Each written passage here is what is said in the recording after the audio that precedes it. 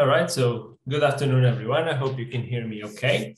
So my name is João Vilela. I'm a professor at the University of Porto, and I'm here to present you the AIDA webinar series, which is a joint initiative between the AIDA project and the CMU Portugal Program. So until September 22, the AIDA project and the CMU Portugal Program will host 3 additional webinars on improving 5G risk management, gathering leading experts from academia and industry involved in the project. So I'd like to thank you all for attending this session. In this webinar, we will welcome Ricardo Vilaça and Bruno Sousa, and they will be talking to us about the impact of edge computing for 5G and telcos. So, a little bit of background about our speakers today. So Ricardo Vilaça is a senior researcher at HasLab and MAC at the University of Minho and INESC. He's working on high performance computing in both parallel and distributed systems, and is former query engine technical director at Linux Scale. He got his PhD in the MAPI doctoral program in computer science back in 2012, and he has a strong background in distributed systems and large-scale data management, and nearly 15 years of experience in national and international research projects. Bruno Sousa, another speaker, who is an assistant professor at the Department of Informatics and Engineering at the University of Coimbra since December 2018. Where he also got his PhD in informatics engineering. He is a senior researcher at the Center for Informatics and Systems of the University of Coimbra, and his research interests include resilience mechanisms in networks and applications or services, as well as intrusion detection and prevention in 5G networks and Internet of Things. So myself, I'm a professor at the University of Porto. My main research interests are in security and privacy of computer and communication systems. So throughout this webinar, I'm happy to inform you that we will be taking questions. So you can post questions in the chat. So there's no live Q&A, but you can post the questions in the chat, and I will be happy to pass them over to our speakers today. So feel free to post questions as time goes by. I will keep an eye on the chat, and in the end, we can have an interactive discussion with our speakers. So that being said, we're about to start, so we'll move on to the presentation. I will ask Ricardo and Bruno to share their screen in order to start, and the floor or the screen is yours. So go ahead, and thank you. Hi, my name is Ricardo Vilaça, and as João told, I will give this presentation with Bruno. We will switch more than one time during the presentation, as we are in somehow in complementary areas. I'm more focused my background more on distributed systems, and Bruno more on the network side. So today we'll give an overview of edge computing in general.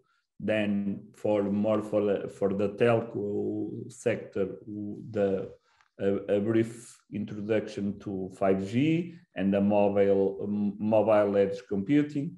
Then all these ecosystem, what are the opportunities and the challenges that appears with this combination of technologies, and then from the AIDA project, a brief overview of the project and the work in progress that is tightly related with these experts of the deployment in edge computing and 5G deployments.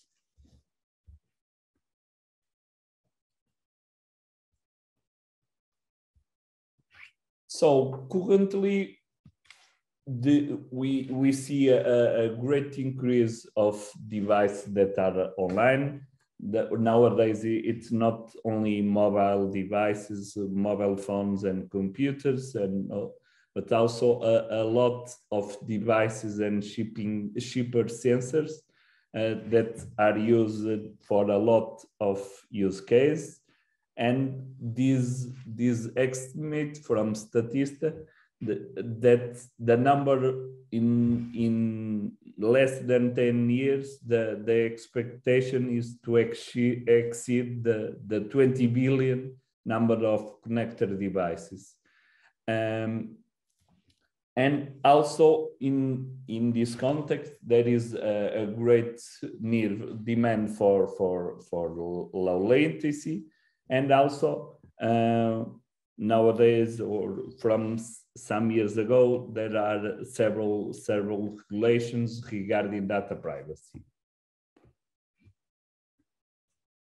So in this context, edge computing in some way we have different layers of communication. We have what has been in the years before more traditional, more centralized cloud computing, where all the resources are outsourced in a cloud provider like Amazon, Google, Microsoft, with large machines, and the enterprise and all the customers were uploading their data and processing the data in these centralized data centers that are still increasing a lot.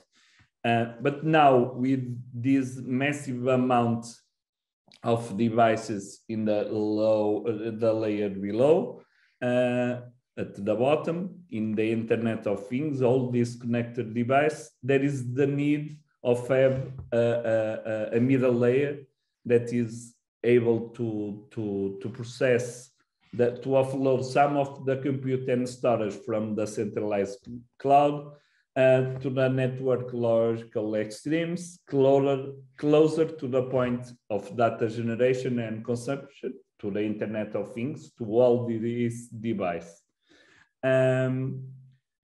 However, in contrast to cloud computing, where we have really big machines with controller data centers, in Internet of Things, the devices is a network of resource-constrained device, heterogeneous, and a lot of intelligent device, and that generate a huge amount of data.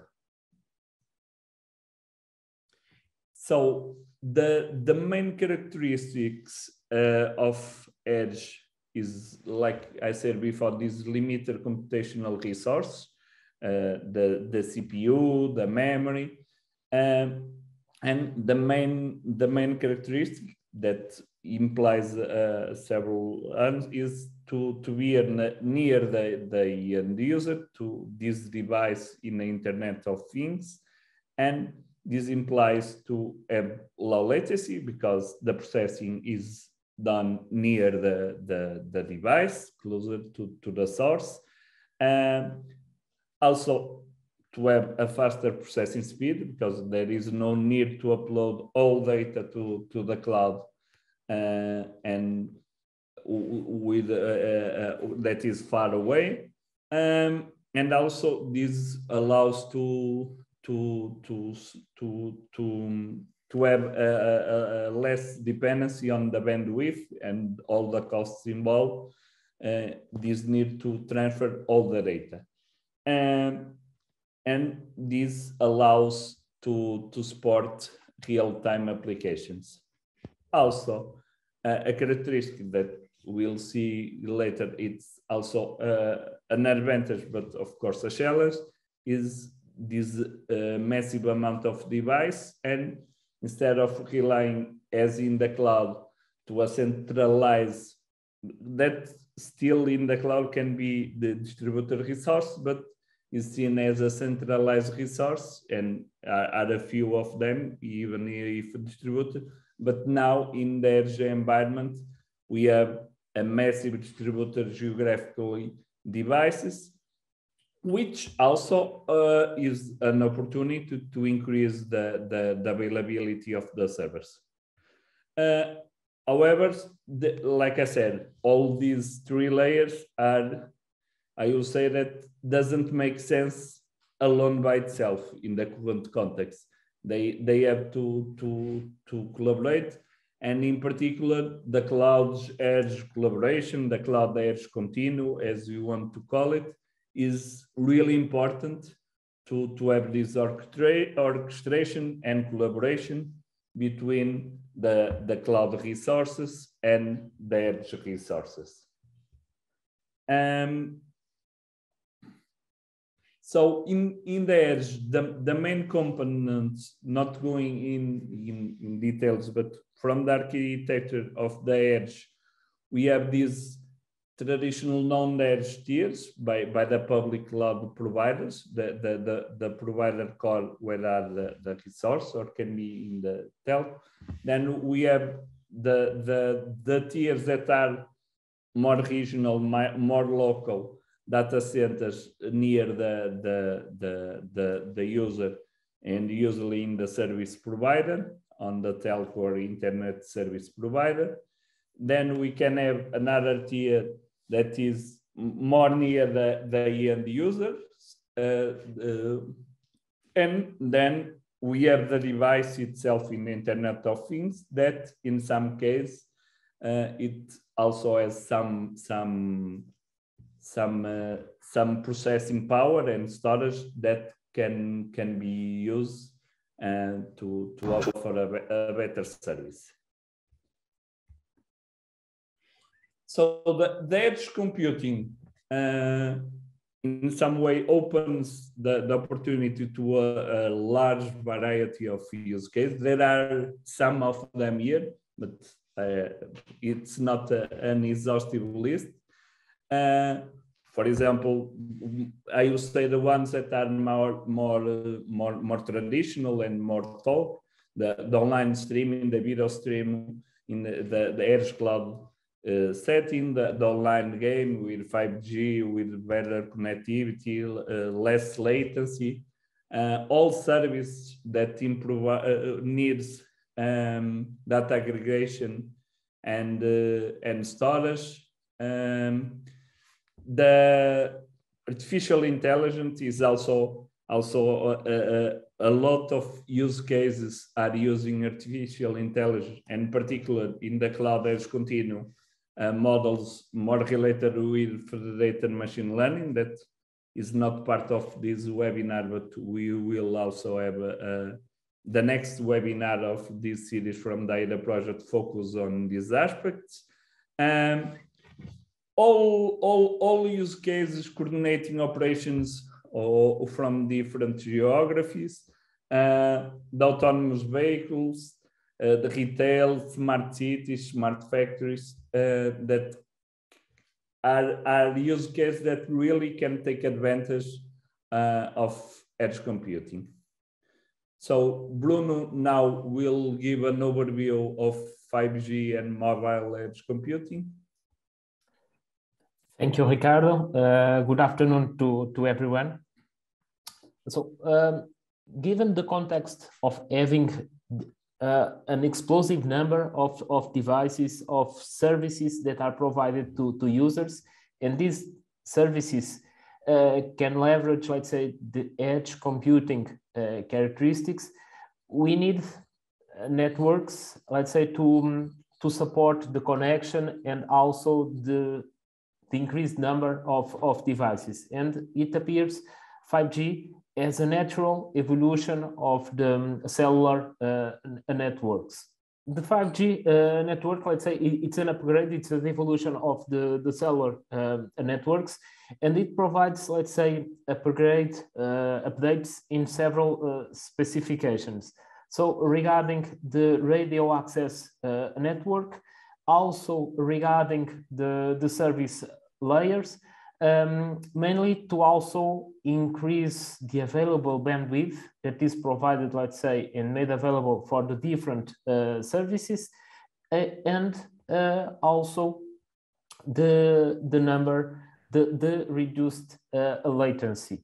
And in this aspect, it also includes, let's say, speeds in the order of the gigabit, and it can enable the connection of the different edges.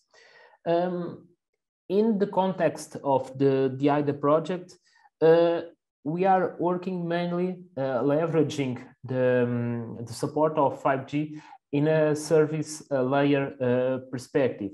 And in this sense, we are looking into the 5G architecture, so the service-based architecture with different services, not only, for instance, for the access and mobility management, but also looking into the functions that are responsible for the authentication, and also, for instance, for the leveraging the different support, the service differentiation in the slicing support of 5G.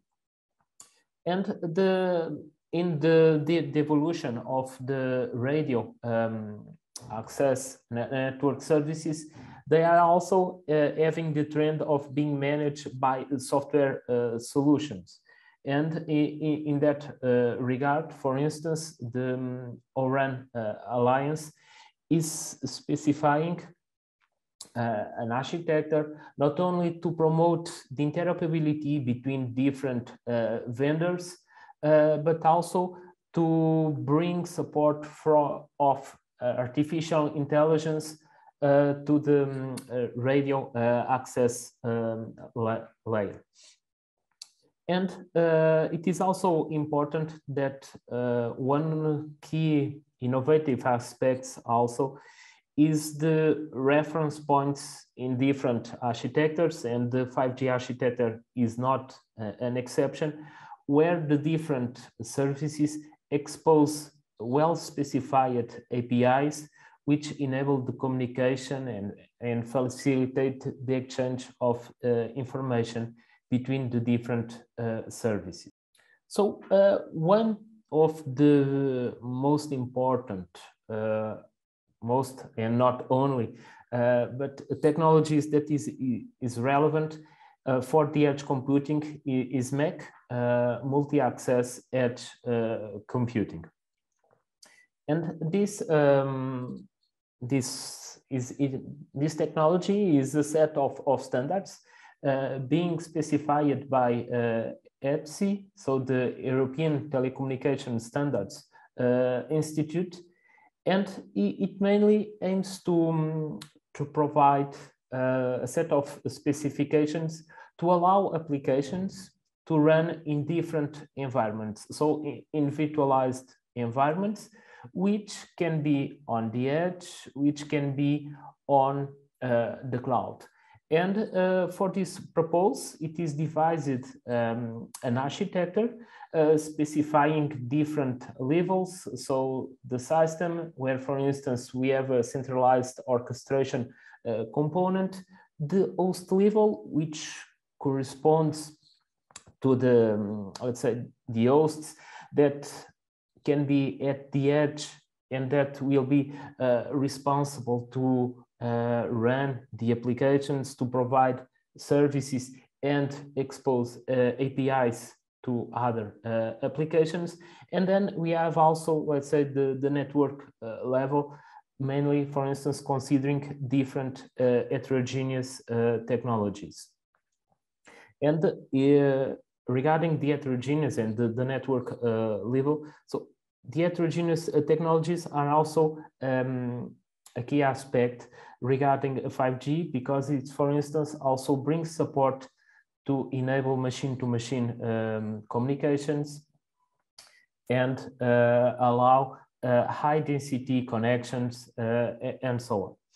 Regarding the MEC specification, it mainly, the specifications include not only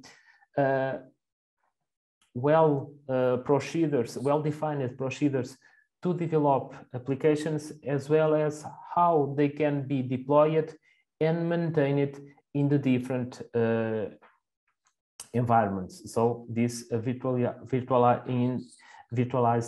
infrastructures.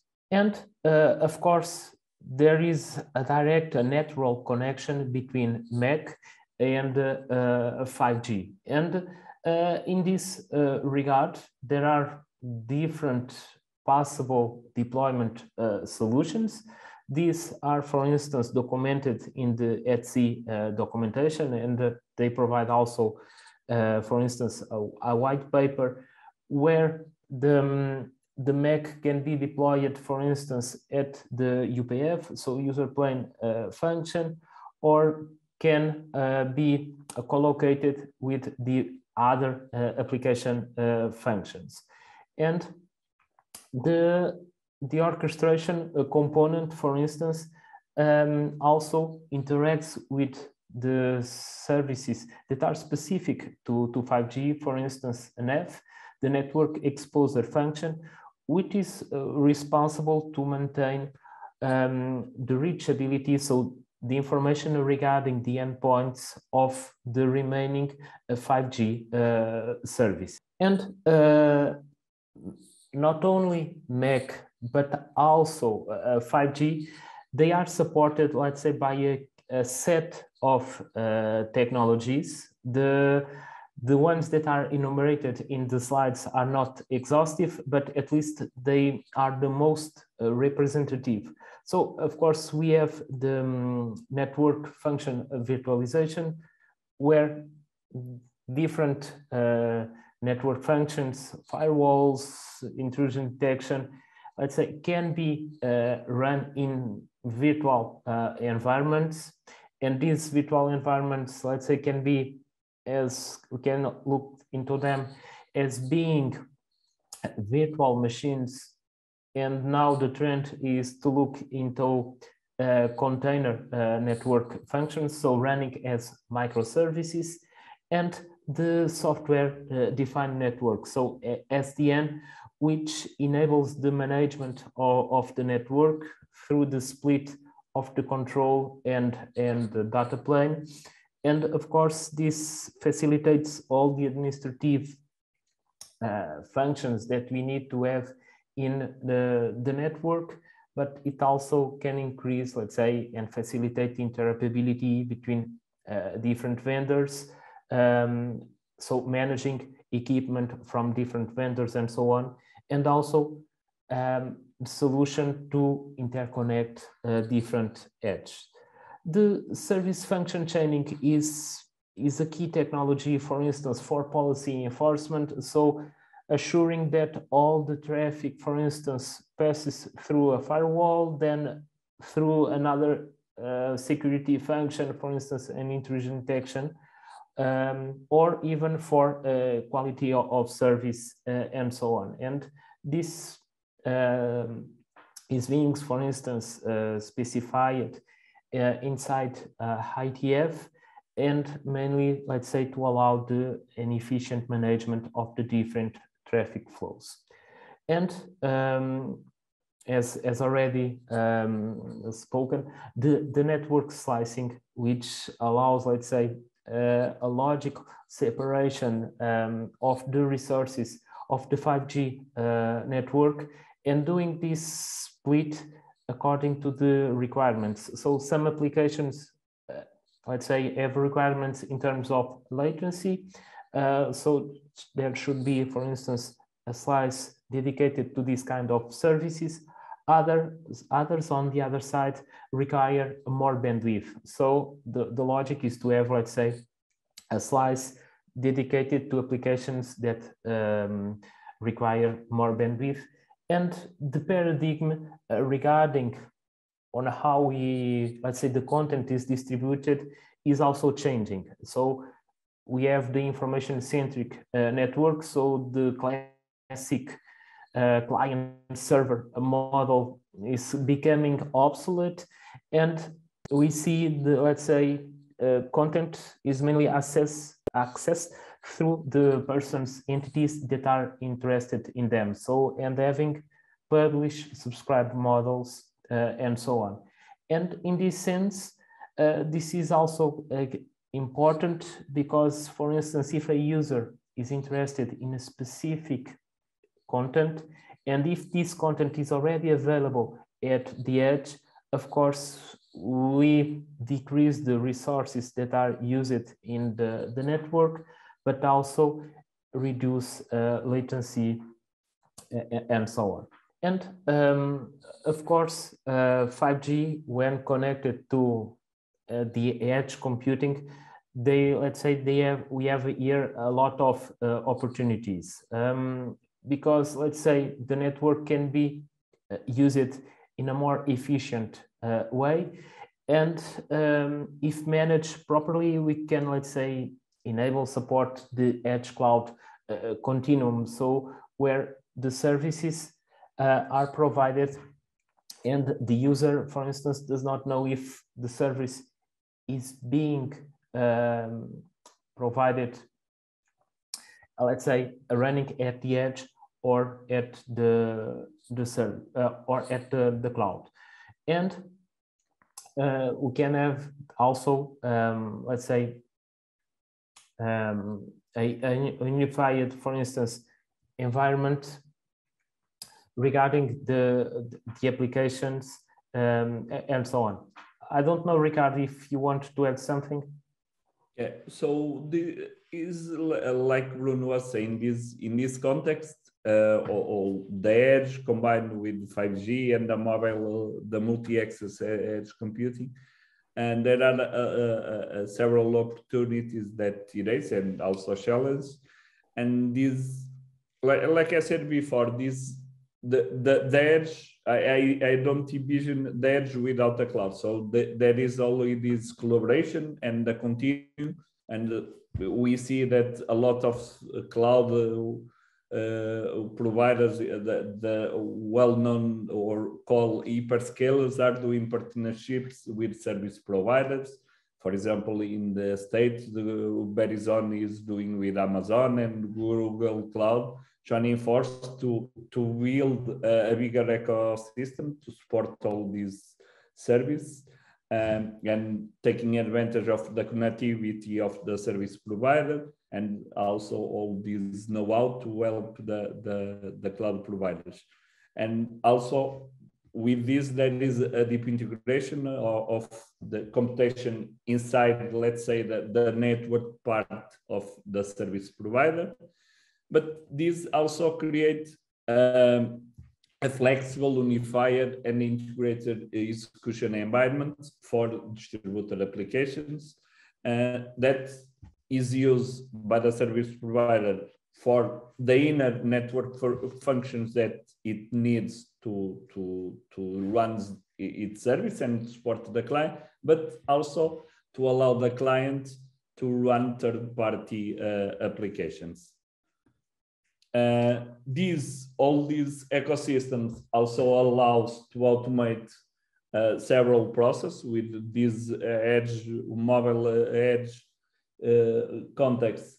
We see, and like we say, and in somehow the evolution, the 5G in the industry is also related with all these capabilities and the ability to automate more process, and there is this opportunity to move some workloads and service towards the network edge, either to offer new applications and service or to have a better experience with existing applications with less latency and so on. And this also, and all this virtualization could allow the service provider to offer simplified network operations, and in general, this allows to improve flexibility of the operations, all the availability with several resources being able to online, and we can have some redundancy and to have the service more available and in different geographic areas, and to be more efficient, like with less bandwidth and being faster, and the resilience, that is a type, and also to be able to leverage all, if we are able to leverage all these devices to have a more scalable service. Of course, this is a challenge. There is a challenge here because now applications are running. They were already, but now it's a much larger distributed architecture with a great number of components running in an heterogeneous network. And like I said, in the cloud, there are also several distributed deployments, but now we are talking with the hundreds or even thousands of nodes, and also this complexity and increasing. This always implies some increase overhead in the management of these physical locations, which can be difficult for smaller companies to manage. So that there is always these sellers how to distribute these, achieving great levels of scalability, because it's not easy. Then there is these constraints at their side. It's not the resources have not limited or unlimited capabilities with somehow as in the cloud, and also they are heterogeneous. There are diverse hardware and software that we need to handle, and in particular the hardware. In there we see much more different architecture in mobile with ARM, x86, different instruction sets, and now with the RISC-V for CPU, and then several different devices, and in particular also for networks, with nowadays much more dedicated hardware being used for a certain service, like FPGAs, ASICs being used for and of course for the machine learning part, the GPUs and DPUs, TensorFlow, the dedicated hardware. And then how to manage another challenge is now we have these components, like I said, running through from the Internet of Things to the edge until the cloud, and we need to manage the service, which part is better to run at the edge, which part is better to run at the device itself, which part is able, and all this, there is a lot of requirements, either from latency or bandwidth, or even security, because each component has different, there is a different trade-off. If there is a strict requirement to have only on the local edge that is somehow in the same administrative area, to all this processing can be done, but to the cloud, we need privacy techniques to have anonymity on the data we are processing. But this allocation of resources implies the centralized orchestration and automation of these tools. Then, like I said, in this presentation, we are not going in the details of the security part. That will be a theme for the fourth webinar. But there are, in this context, several security and safety assumptions, because the physical security of the edge device by itself is most of the times lower than of core sites, because in cloud they are inside a data center with a strict access control policy. The physical security is different. If we have in particular in the Internet of Things, we have sensors widespread globally in any place. And this, of course, brings a higher risk of malicious or accidental situations, the trust issues with privacy and confidentiality guarantees that raise the question of trust, even if the results that we have for a given query reflect the actual data and what we have, or if the data is tainted, or the results that are passed are misguided in some way. So now I will give an overview of the AIDA project itself. It's a CMU Portugal, a large-scale collaborative project that all these projects are led by a Portuguese ICT company. In this case, it's led by Mobilium, that at the time of the proposal, it was WeDo, and now with Mobilium. And then we have as academic partners INESC, University of Coimbra, and Carnegie Mellon University. This is an overview with not any details on the architecture of the project. So the main goal of the project is Mobilium as a software that is a risk management software, and they want, and they are already doing this. They want to leverage all these new technologies, the edge computing and 5G, and as part of it, to explore the emergent federated machine learning techniques. But like I said before, there are several security aspects that arise with these environments. So there is a focus on the resilience to intrusion and tampering, and also on the data privacy and confidentiality. So the architecture, briefly, there are several edge deployments where some parts of the project will be run as a microservice, others will be run in the cloud. There is a secure and privacy data store and secure communication between the cloud and the edge. And then there are some vertical components that are leading with the distribution orchestration of the service, like I said, and also with the intrusion detection and tolerance, and also on the monitoring of the framework and its adaptation.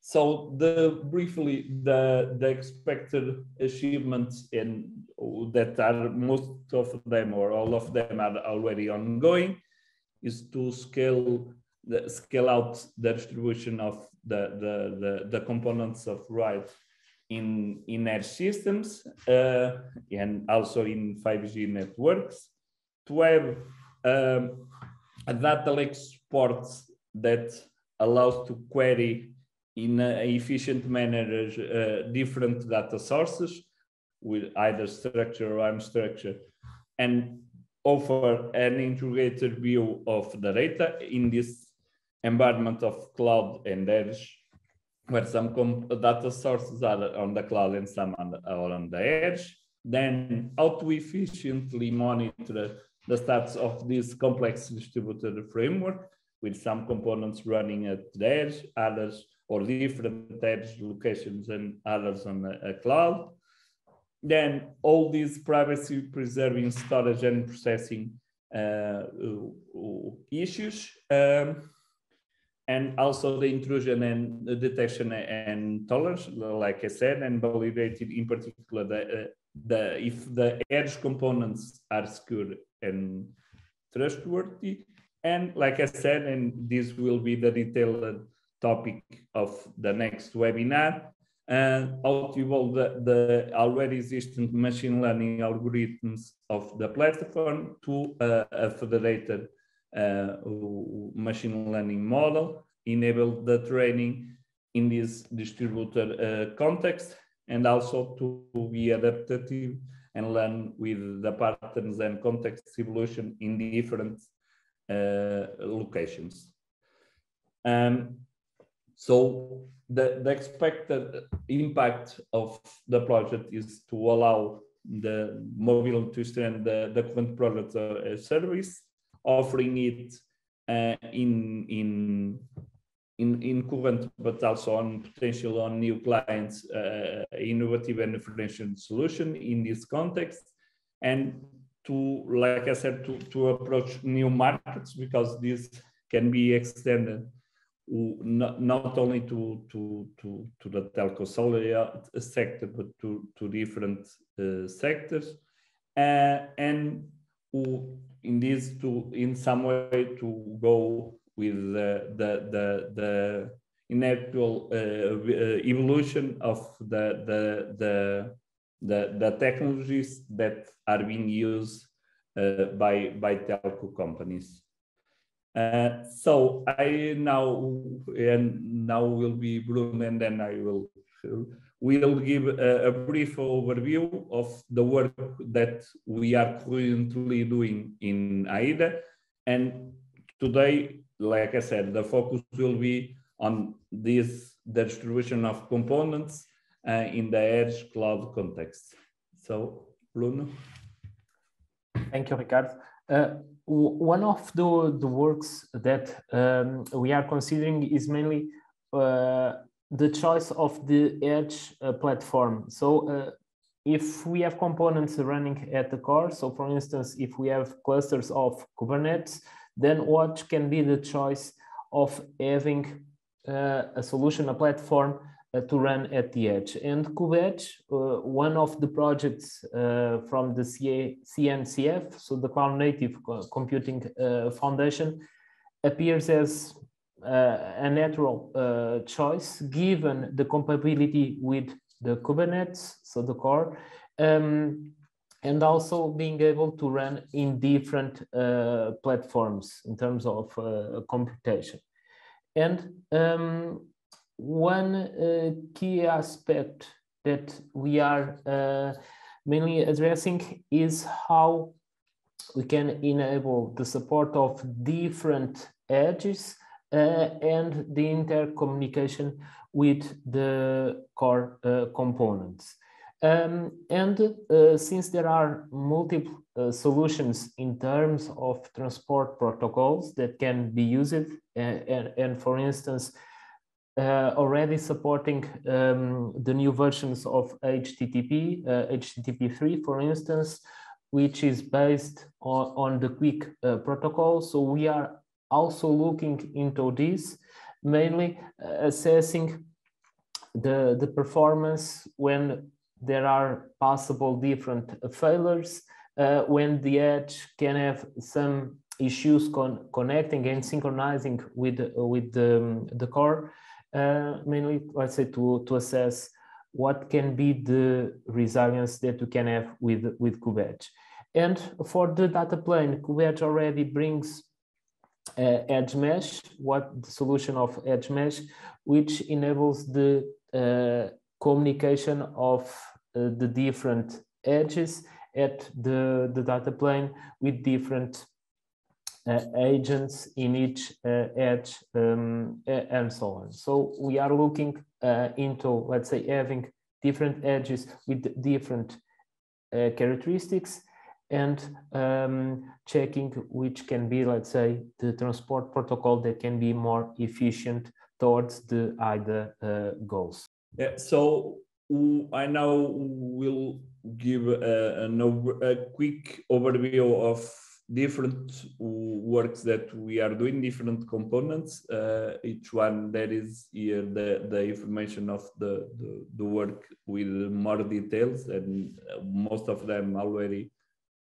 I have prototypes, some available public, others only in the project, and that are now being integrated as a whole in the project.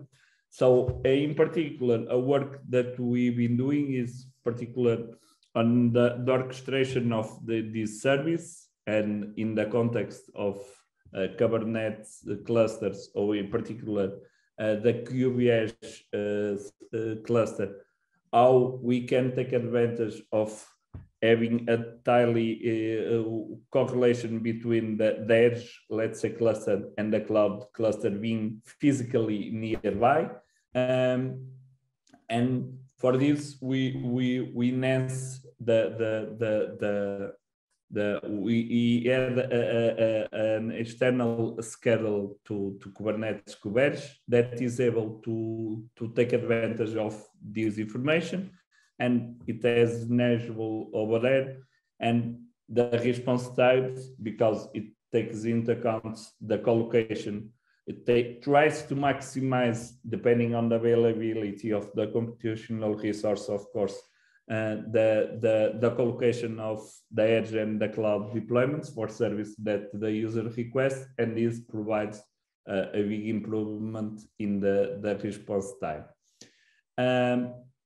Another work is all the management of all this data in this context of edge cloud continuing, and we define an architecture to unify the data management for this edge cloud computing that is able to tackle both analytical and transactional workloads, and both of them rely on this data lakes polyglot middleware that is able to tackle different data sources with different formats, with different formats and encoding, and is able to efficiently query this integrated view. The synchronization middleware that I will go in more details is in eyes of efficient transferring the data from the edge nodes to the cloud, and the transactional middleware that I will then give also some more details is able to guarantee consistent reads and isolated atomic updates in this continuum of edge and cloud. So regarding the synchronization, and not going in many details, there are more details in the paper.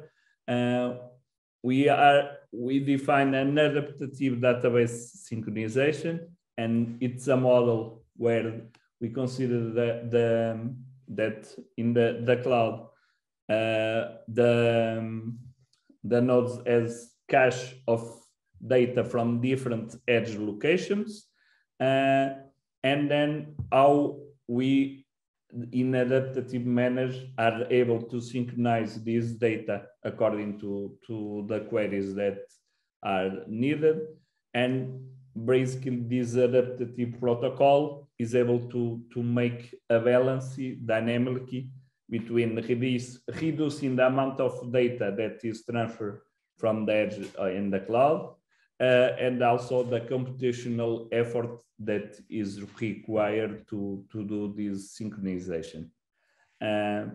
We are, like I said, regarding for transactional workloads, to also in these polystores environment, how to provide this, because each data store has limited capabilities, and there is a sheer diversity of requirements from NoSQL, different NoSQL database, a simple key value store, to more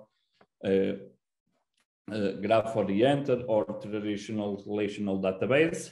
And our proposal is from this cloud component that to leverage its own query engine to achieve this transactional isolation.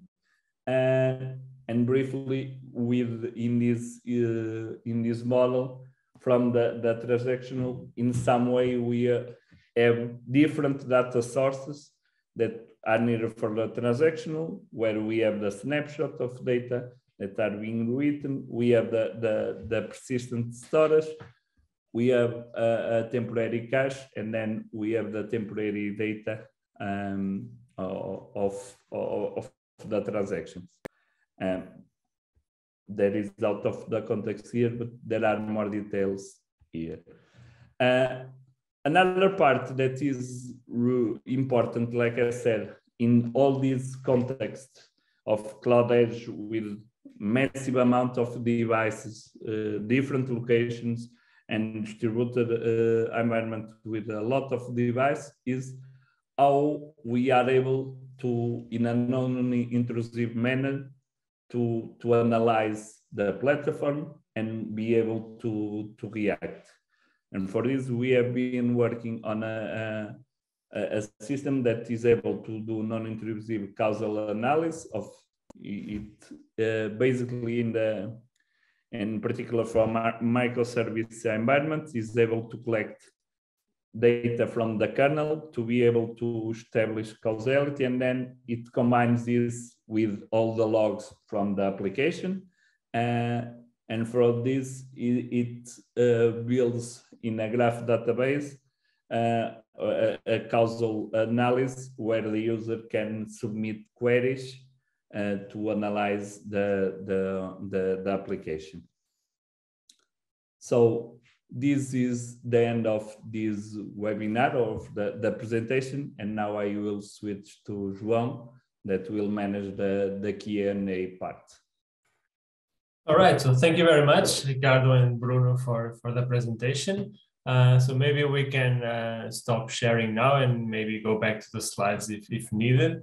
In any case, so I would like to start to go through one of the questions that is in the chat, which is from Francisco Fontes from Altis Labs, on how or where are you planning to deploy MEC and 5G as described in the slide on expected outgoing achievements. So maybe Bruno, you want to comment on that? Okay. Francisco, thanks for the question. Regarding the deployment of MEC, one of the choices of also using Kubernetes is the support that is planned to be, let's say Kubernetes is planning to have a support for MEC. So Kubernetes also was chosen given to that. How it can be deployed, let's say, how the MEC, so Kubernetes, and deployed in 5G. We are analyzing different solutions. So if it can be deployed, let's say, in a network aggregation point, or collocated with the UPF. If you are saying that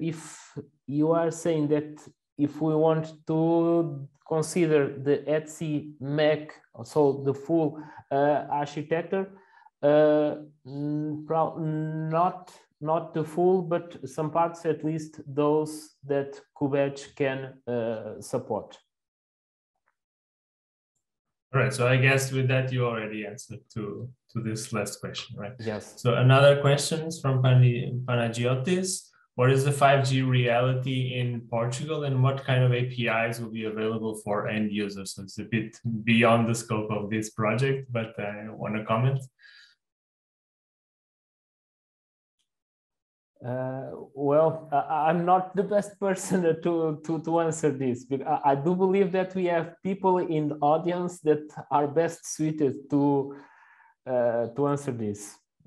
Because I'm not fully aware regarding the deployment and the 5G coverage network that we have on our country. So I do not want. So I don't think I'm breaking any rule here, but maybe we could give the floor to Francisco if he wants to comment on that. Francisco, would you like to address this question from Panagiotis? I don't think we're hearing you. If you're not interested, it's okay. I mean, you're a guest here, not. Like Bruno was saying, we are from the research institute, so we are not Mobilium for sure. But I think there is no here from Mobilium. Know this. What I knew as a user, I think this context, because now in 5G, I think for the first time in Portugal, there is a global national context for all the players to apply, but there are some problems. It was canceled, and now I think the new one was already done. I don't know the details. So we are far from a deployment I will say, in Portugal for now. But if there are right, so we're having some issues in having Francisco to talk, so he can compliment in writing, and I can pass that if he wants to. So in any case, I can. So if there's, I don't think there's any other questions because Elena was already addressed by Bruno, right? So in case you have some other questions, feel free to post them in the chat. Otherwise, I do have a couple of questions I would also like to pose our speakers, particularly to, for example, to Ricardo. So this is not a specific question related to particular aspects of the project because I'm part of the project, I've been following, but in more general. So many services nowadays are still hanging in the cloud, right? So the cloud will obviously still have its role, but it is expected, as you mentioned, that part of the services transition to closer to the users, to the edge, because of the advantages that this brings, such as latency reduction. So how do you foresee this will impact the roles of cloud service providers within this ecosystem? This is a really good question. And like I said, there are a large collaboration between large cloud providers, Amazon, Google, and Microsoft, with more traditional telco service providers, in particular in States with Verizon. But also, this is always a question of margins and who gets the bill, who gets the money. So they are also, they have huge data centers in the cloud, but they are also making a huge effort to have more edge data centers near the user, because they also want these to leverage this. So I think it will be a mix of collaboration in some ways, but they will also somehow they will also be. They are now focused, or they were focused on the cloud, but now I will not say that they will replace telco and service providers, but part of this service, or not the network itself, but the resources, the computational resource, they will also make an effort to offer this. All right, so you touched another point I would like to discuss, which is, so by having these services closer to the users, so who do you think will be responsible for managing these services? Will still be cloud or telco providers, or will be intermediate providers? And this may cause the emergence of a large set of smaller heterogeneous providers. So do you foresee a challenge because of that? Yeah, in this context, with this heterogeneous environment with cloud edge, yeah, it's because even from now we have either full cloud and it's a cloud provider, it's one company that is responsible for the data and for processing everything.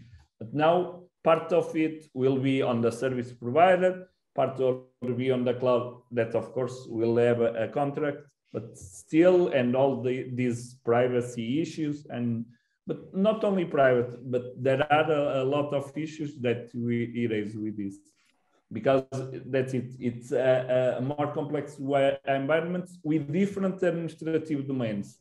That all this stack is, I don't foresee that some case will be part of the same company that has everything, but we'll have a mix in most cases. And this, of course, is a challenge. All right, yeah, so definitely. So there will be a very heterogeneous ecosystem to manage, but plenty of opportunities can arise from there, I think. So no more questions from the chat yet. So within this complex ecosystem, so from a networking perspective, there will also be several layers to support edge computing through networking technologies and solutions, which may include, as Bruno mentioned, NFV, SDN, network slicing, and so on. So this will require telco providers, but also possibly intermediate and telco agnostic provider of services. So how do you foresee, Bruno, that this will be handled from a technology perspective? So for example, through SDN to encompass different communication technologies that are foreseen in 5G networks. Well, on that sense, I do believe that, let's say, innovation is already made through alliances. And regarding, for instance, SDN and also the interconnection between the different components, it will be possible by specifying, let's say, standard APIs, standard protocols that can work on these heterogeneous environments, and where vendors, let's say, and not only vendors, but also technology providers, network operators, form kind of alliances, let's say, to make possible this kind of ecosystem. And I think one interesting example of this is already the ORAN Alliance, where they are trying to, let's say, to innovate in terms of the radio access network, and also bringing key aspects, for instance, making already intelligent decisions at the radio access network. And this, for sure, will also happen the same with SDN, since it has a lot of possibilities, since it, let's say, it can manage the network and so on. All right, thank you so much. I don't see any more questions in the chat. So I guess we can then close this session. So thank you very much for participating and all the questions and discussion, the presentation from Bruno and Ricardo. So it's now time to close this webinar, but I would like to leave a note on the next webinar. So stay tuned and don't miss the chance to participate. It's going to be focused on the topic of federated learning, methods, applications, and challenges. It will take place on April 20, and it will feature Paula Silva from INESC and Nuno Antunes from the University of Coimbra. So looking forward to see you in the next sessions of this webinar series. So thank you very much for your participation.